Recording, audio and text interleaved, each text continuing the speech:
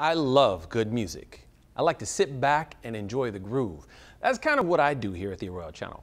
My job is to provide the groove, but every good song needs a melody and somebody who can tie it all together. Here at the Arroyo Channel, we have both. Meet me on the other side of this groove and I'll introduce you to some of the band.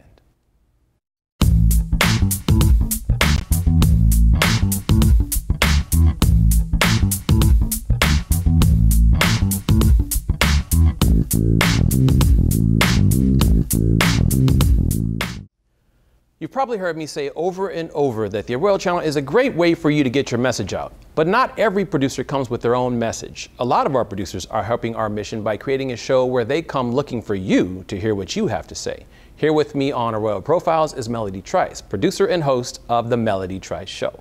Welcome to Arroyo Profiles. Thank you for having me. No problem, no problem. First, I'm going to find out a little bit about you. We're going to show a clip of your show. We're going to talk about your show, and then we're going to talk about the Arroyo Channel and how it all comes together. Awesome. And that kind of gets into the whole groove, because we provide the groove, you're the melody. Wow. Okay, so who are you? Where are you from? Well, I'm originally from Central Florida. Where's that? On the panhandle of Florida, Okay. like right beside Pensacola, Florida. So if you ever been to the Navy base down there, then you right in the neck of woods where I'm from. Okay. And how did you, when you were there in Pensacola, Florida, were you always like, I'm going to be a host, I'm going to be a star? No, you know, actually I did hair for like forever. So it definitely, well, thank you for the star part. I really like blew my mind.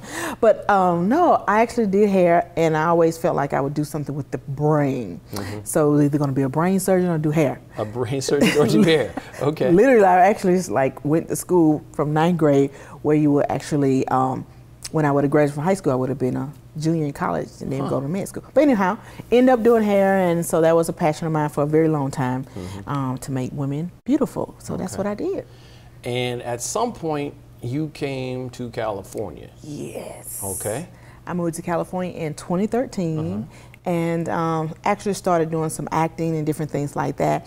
And one of the things that someone said to me, they said, "Melody, you talk a lot." And I was like, what else is it to do? And they said, you should have a talk show. And I never actually thought about it, you know. But, you know, you're always trying to figure out what your purpose is.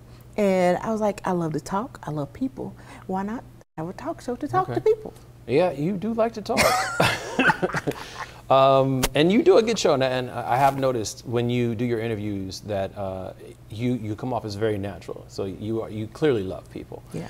And you also give advice sometimes. I see you like when you get into it, you really care about the guests that come onto your show. You want to help them to promote whatever it is they're talking about, show their talents, and then you kind of tie in a little, hey, you should try, and you know, we should come together, and it feels good. Oh my God! Well, you know what? I really believe in life being unlimited. And so the purpose to me of my show is to showcase people so that they can show other people that they can live life unlimited by whatever they're doing in their career. Somebody else is watching the show that actually want to do what they're doing. So it inspires them. And then the person sitting in that chair that I'm interviewing, I want them to know that they can do even more than what they're doing right now. You know, so that's the ultimate goal. So did you do any of this before 2013, before coming to California? Or did you just start, you hit the ground in California, it's like, I'm gonna go sit in front of some cameras? Well, yeah, for that purpose, yeah. Okay. I've never did that, but I did public speaking. So I used to do a lot of reenactment of, I did a lot of things in Black History Month, and so I did a lot of that. Okay, so you get here in 2013, you decide to do a show, and so that's 4 years ago, about 4 years ago. And at some point, you decided to take it to the next level because you were doing stuff before you actually got to the Arroyo Channel already. Yeah. So tell me about that transition. Starting from when you get here, what was your journey to get to the Melody Trice Show? Well, actually, I started school in 2015, and East End Gabriel Valley ROP. And I took video production classes. And so I took editing classes, and my teacher, Michael Cote, he actually pushed me to say, Melody, have your own show and call it the Melody Trice Show. And I was like, that was a great idea. And so I started to do that, and I put it on YouTube, and people started liking it. People started actually subscribing to the YouTube channel. And that actually motivated me even more because people actually wanted to be on the show. I was like, yay, let's do this. And then someone else, Robert Gisson, he brought me to Pasadena Media, which I never even knew existed. It was like this gold hidden. And when I got here and I met Aaron and the different people that works here, and I knew that it was a possibility for me to be able to put my show on. Okay. And so that's pretty much how it happened. All within a year time. It actually went from being just on YouTube to being on the Arroyo Channel. Okay. We actually have some clips of your show that we're going to show. We're going to take a look at that so the audience can see what your show is. And when we come back, we're going to talk a little bit more about your show. So let's go ahead and take a look at some clips from the Melody Trice show. Awesome.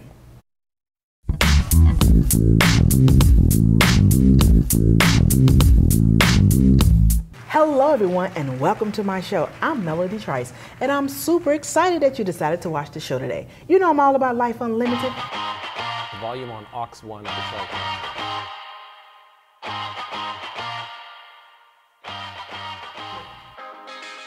Zayna, Juliet, welcome so much to the show. Thank you, and I'm so excited to be here. Thank you. You are amazing. I love you so much. Thank you. Thank you for coming. Thank you. It's like a pleasure to have you here. I'm very honored. Because I really want to talk to you about girl power and the movement that you're doing for so many amazing people. So let's talk about that, the girl power movement. The girl power movement is something that I started a long time ago as a child in the entertainment industry as a singer, you know, where females are always pushed to the back no matter what, in school all the way up. And so I incorporated the girl power movement into my music. And so what it is all about empowerment of women, empowerment of girls, you know, the message is you can do whatever it is that you want to do. You can be whatever it is that you want to be and never have to sell your soul to do that. Oh my God, you said a mouthful then. Yes. When you said that, that is so important because in order to live life unlimited or even have any kind of power, you have to know that who you are as a person. Ambe malamu, malamu mingi. Onzambe malamu, zambe malamu, zambe malamu, malamu mingi.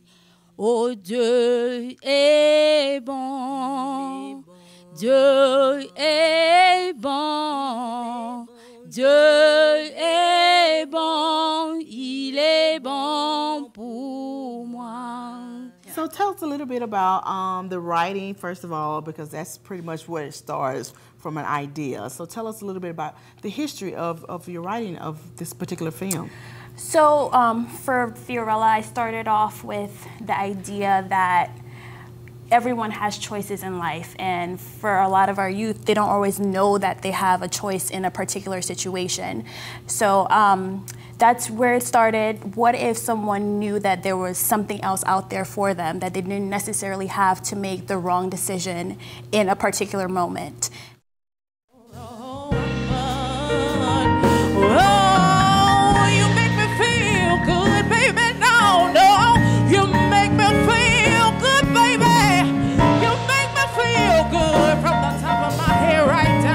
Soles of my feet, baby. You make me feel good, baby. No, you make me feel good, baby.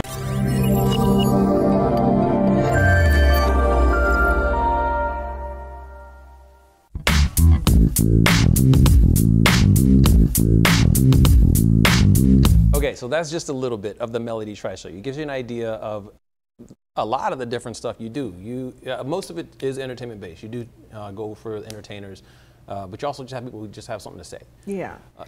How is it that you find the people that you want to talk to? Well, you know what? I actually, because I act as well, I actually meet people, and then it's just people I met along the way that I know that they have a story to tell, that they actually went through some stuff to get to where they are right now.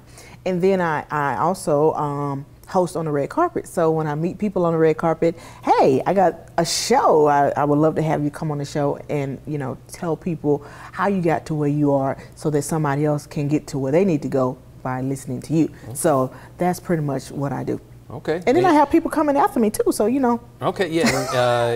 You were telling me just now there's some people that since you have had them on the show have kind of gone off and done their own thing. I mean, you have people who come in who've already got their thing going, but you kind of push them to that next plateau. Yeah, because I want them to see that they're not limited by just where they are, no matter where they live. I mean, some type of way you're able to do it. And I think that we all would do a lot more if we just had someone to believe in me and actually tell them that they can do this.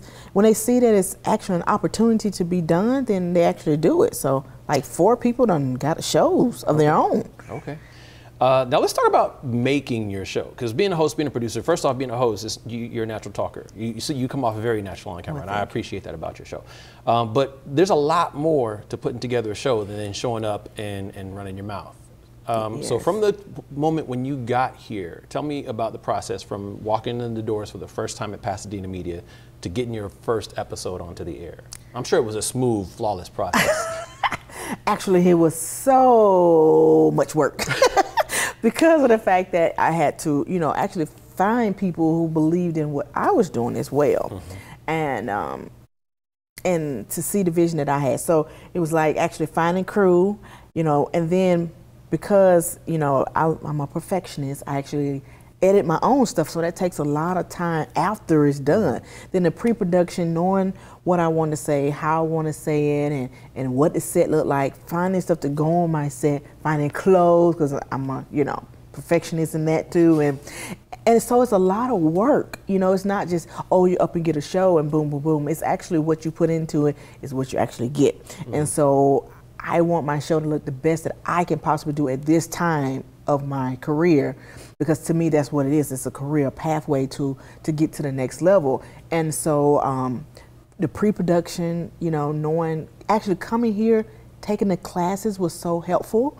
Even though I took the video production classes, it was still like a refresher, because every place is a little different. And so by me taking those classes, it actually let me know, okay, Melody, this is how you need to do your show for this season that your show is in right now. So it really helped me a whole lot. And I'm assuming that part of it is you do have a vision for where you're trying to go. I definitely have a vision. You know, I have a big vision. Like, I actually see my show international. I actually see me as a host, you know, all over the world, so that people everywhere will be able to view it and know that they can live life unlimited. I just want to go as far as I can possibly go, and that's, it's unlimited. It's unlimited. Like, okay. I can't even say how big. And I think it's important to have that vision for your show, but then again, like you said, you have to deal with where your show is right now. Yes. And as much as we provide here at the Arroyo Channel, we do have limited resources. I don't want to put limits on your unlimited show, but you've been able to work within those limits to create something that with a lot of work, like you said, it's a lot of work, but you've been able to create something that you are willing to take out there and show, and you're getting better at it over time. Because how long have you been doing this now? A little over a year. Okay. So I was. So from that very first episode to right now. I mean, I've seen some growth in your show. I've seen how it has improved, but how do you feel about it? Well, for one, the editing has been so much better, because it used to take me like a week or so, maybe 2 weeks to edit one show. Now it came down to 2 hours. So like, I'm really happy about that, and it has been so good I know how the format that I want the show to be in. So it really helps me a lot because I already have an idea what it's going to be. The intro, the exit, everything kind of makes sense. Let's talk a little bit more about that after this break. And when we come back, I do want to talk a bit more about the mechanics of your show, and then I want to talk about how you feel and about being a member of the Arroyo Channel band, as I'm calling it for this episode. The band. Okay. We'll be right back after this break with more from Melody Trice, producer and host of The Melody Trice Show.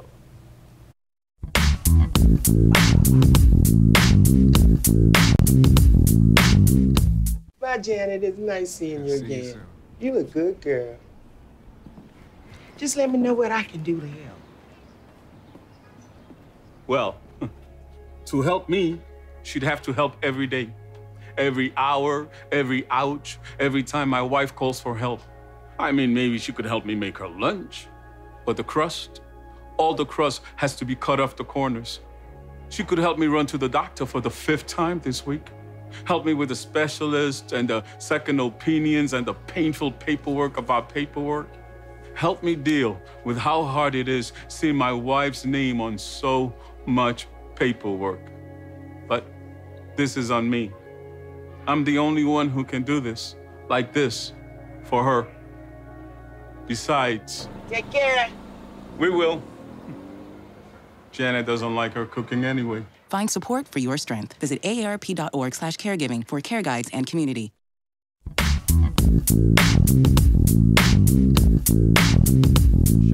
And we were just talking about the growth that you've had with your show over the time. You've already talked about how the training kind of helps you to learn two things. One, I think you came in kind of knowing what you wanted, but the classes help you to figure out how to put that in a structure that worked for here. Yes. How do you feel about just the overall environment at the Arroyo Channel?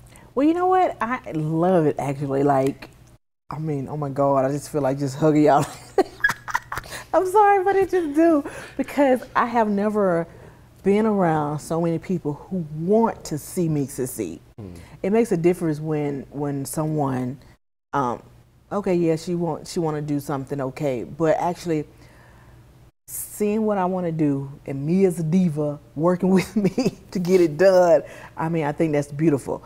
And I've never had any problems with getting anything done. You know, any vision that I had has always been somebody there to assist me. If it's any question that I didn't know something about, nobody looked at me as if something's wrong with me because I have that question. It's like, truly no question is a dumb question. It was always like an answer for me, or hey, I'll get back with you. So I'm very appreciative of that, and I would highly recommend anybody to bring their show to the Arroyo Channel, because Pasadena is the bomb. So let's talk about some of the different elements of your program, because I've seen, we showed clips of a lot of your in-studio stuff. You also mentioned that you have your YouTube channel, and you do red carpet stuff. So how do you tie all those different elements together with your show? Well, the red carpet events are people just like the people that be on my show, and they are living their life unlimited. So their life unlimited, it's a lot of people in the world would love to be on the red carpet. So when they see these people on the red carpet and they talk to me about whatever the event is, then somebody that's watching it, it goes with what I'm doing. They're living life unlimited their way, and somebody that's watching it want to live life unlimited. So it's pretty much like I'm out and about servicing the same way to me. And when you go out to these events, like what's the response that you get? Because I mean, you said you came here 4 years ago, and now you're out here on red carpets talking to people and stuff. So oh my God, you know what? I'm gonna be honest with you. I'm just gonna keep it real. It's almost like I'm a magnet or something. It's like people, I don't know what it is, but they want to interview with me. And I make them very, very comfortable, because I want to know the real you. Like, I know you came to this carpet with a format of how you want to talk to me, but look, I know you here. What did you have to do to get to here right now? Did you know what I'm saying? Did something happen on the way here to the event? And why are you here to support such an event like this? And they feel comfortable with me, and it just, I don't know, it makes me feel good. And at first I was like starstruck, I can't lie, because a lot of people I met on the carpet, I've always watched them. But now it doesn't feel like a job or anything. It just feel like, okay, we're here together. Come on here, like. Okay. You know. Okay. And let's come back. Let's bring it back into the studio here. You've mentioned these things, and now I just want to kind of make it more tangible, if that's the right word, because you've mentioned pre-production. You've mentioned post-production, which is the editing side of it, and obviously there's production in the middle of it. Did you have all of those tools before you came here, or is that something you've worked on since you got here? Well, I say the pre-production, the post-production I pretty much always did, because I've always edited all my stuff, and I like doing that. I actually, like seeing it. And for one reason, because I get to see how people was looking when they didn't know I was looking. Okay. But anyways, and then the production part of it, I learned more of that when I came here, because before I didn't have all the different crew members. It was just pretty much me and maybe one or two other people. But now sometimes I have sometimes like 12 people volunteer, and sometimes it's 4 people volunteer to help out. And so that let me know more how to, I guess, work with other people. So it really, I don't know, makes a family pretty much more so than just your crew, because that's what we are once we're here working on it. So. And you record how many episodes per session? 4. That's ambitious. Yeah, one time I pushed it to 5, and I think I drove everybody crazy. I can tell you for a fact you did. We talked about that for about a good 2 weeks. So I was like, never again will I do 5 shows. And that's a lot of work as a producer, but it's also a lot of work as a host because you got to talk to people for 5 episodes. Now, we've established there's no lack of talking on your part. Yeah. And I don't stop either. I noticed. Let's tie it all back, bring it down. If there was anything that you wanted to say to somebody out there who's wanting to live their life unlimited and wants to be sitting here where you're sitting right now, just knowing what you've told us so far about your journey, coming from the base and ending up out here in California, living unlimited, what would be the one thing you would recommend for people to do? It's to know who you are. And when you know who you are, not what people say you are, what people say you can do, but believe in yourself. And when you believe in yourself, there's nothing that you can't do. All right. You heard it here from Melody Trice. When we come back after the break, we will actually have another guest, and we're going to learn a bit more about putting it all together. I want to thank you very much for being here, Melody. Appreciate it. And you guys can find her on the Arroyo Channel. We'll be right back after this break.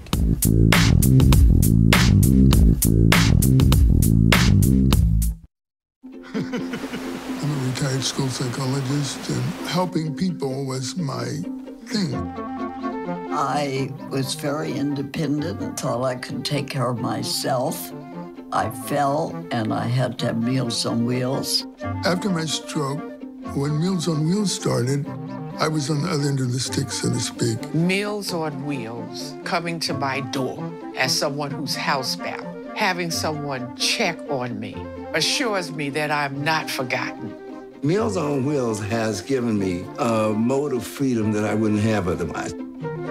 We're the clients. We are the clients. We are the clients of Meals on Wheels. America, let's do lunch. 1 in 6 seniors faces the threat of hunger, and millions more live in isolation. Drop off a hot meal and say a quick hello. Volunteer by donating your lunch break at americaletsdolunch.org.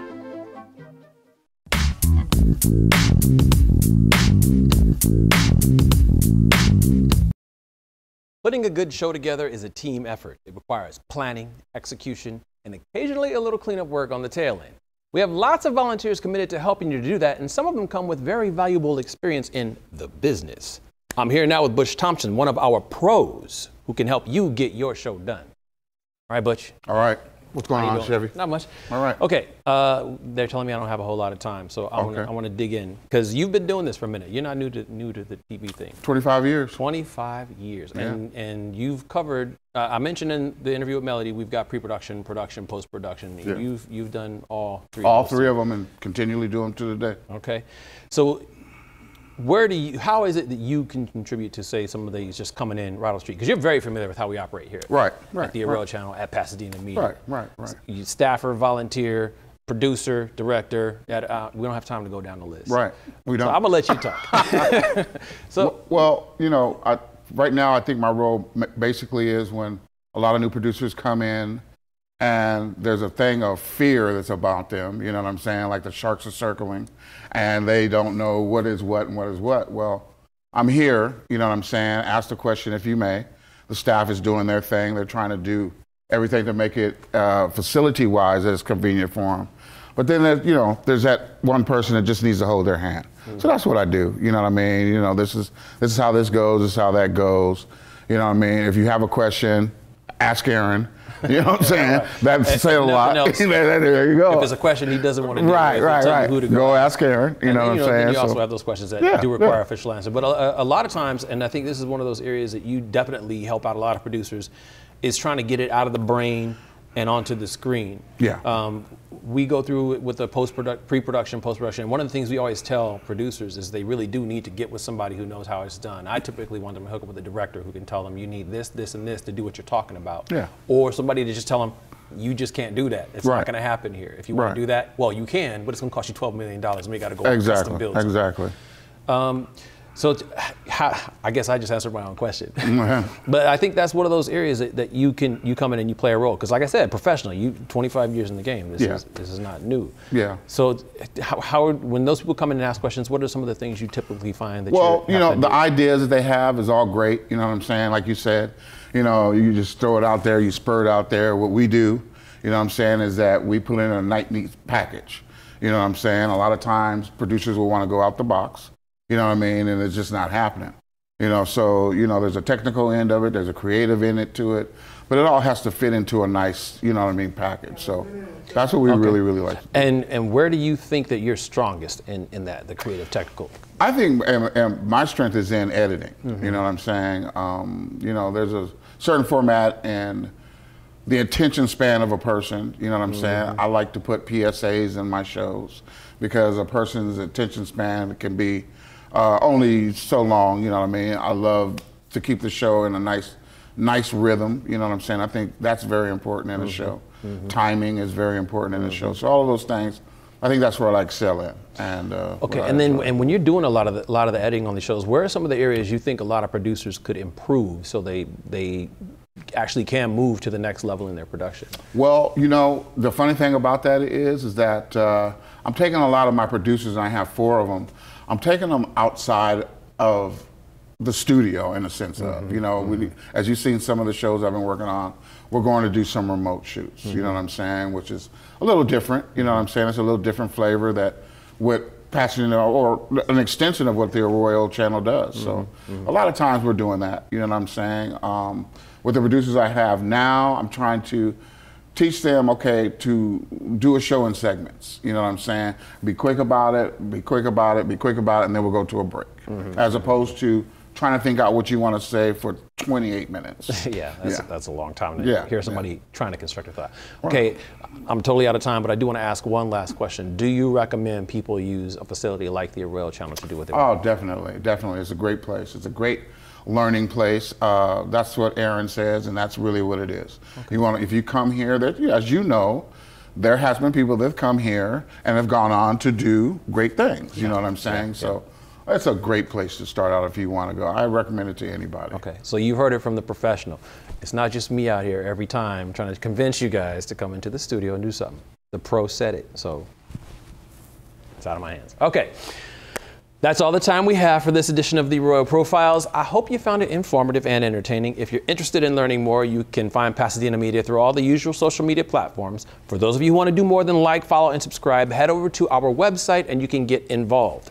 As you've already heard, we offer training for anyone interested in learning about television production, whether you're interested in pushing the buttons or pushing your point of view. It all starts with an orientation and tour.